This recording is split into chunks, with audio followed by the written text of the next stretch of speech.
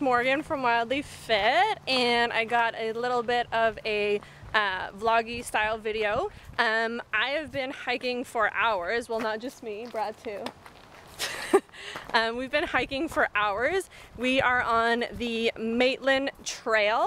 That's one of the advantages of being on vacation, is we have access to a truck and we get to drive to some awesome things to do, like going on this hike, and thought we would take you along for a little bit of it. We're about halfway through the hike to maybe share some do's with you, or actually maybe a little bit of a don't. We were super foolish, and the hike started at the beach, and what we did was we were like, we're a little bit hungry, even though we did pack a lot of food, and ended up going to the chip truck before we got on the trail. So we had some fried food, foolishly, so maybe that's a little bit of a don't before you go hiking. But yeah, we'll show you a bit more of the trail. Say hi. Hey. And maybe what we pack for snacks and stuff like that.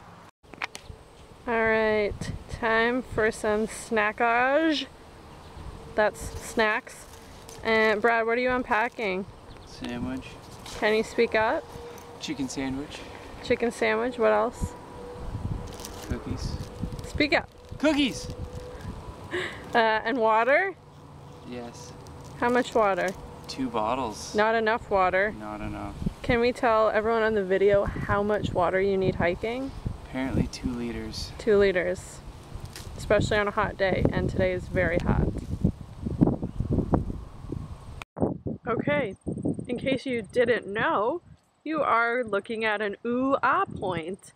I laughed at this so much because I've actually been on this part of the trail. It's 2 trails overlap right at this point, and I've been on the Gart Trail tons of times, never seen this, so it must be brand new. And I think what the ooh-ah is telling you to look at is this, which is the Maitland River, which is basically what we are following for the Maitland Trail. Now, I should say we're not doing the entire Maitland Trail, that's 48 kilometers.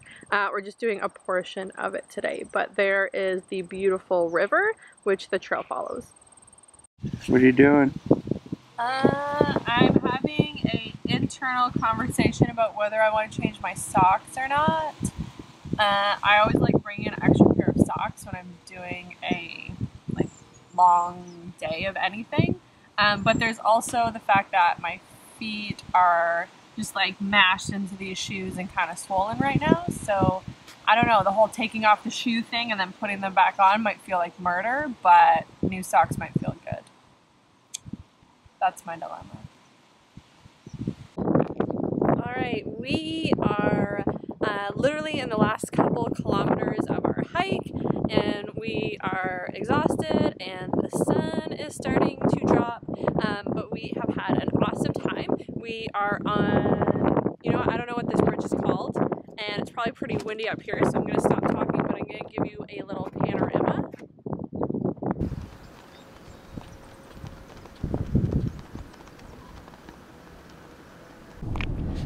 Okay, we are leaving the beach, back in the car.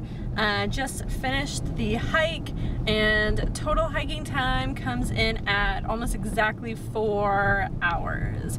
So it was a longie, but it was very fun and wildernessy. Yes, I would use those words. There were a couple parts of the trail that you actually had to walk on one of the country highways, which wasn't as awesome, but all in all, a very fun 4 hours. And just so you know, I didn't change my socks, so I'm about to take my shoes off, and I am very happy about that. What are we looking at? Curves. Oh, there's a Curves if you want to go to the gym after your 4-hour hike, which I don't. I think that we're going for ice cream. So anyways, I hope you like this vlog style video. I'm on vacation, that's why I'm shooting a little bit more casual this week, because vacation is casual, and that's it. So head on over to wildlyfit.ca to see all of my content, and all of my social links are linked in the video description below.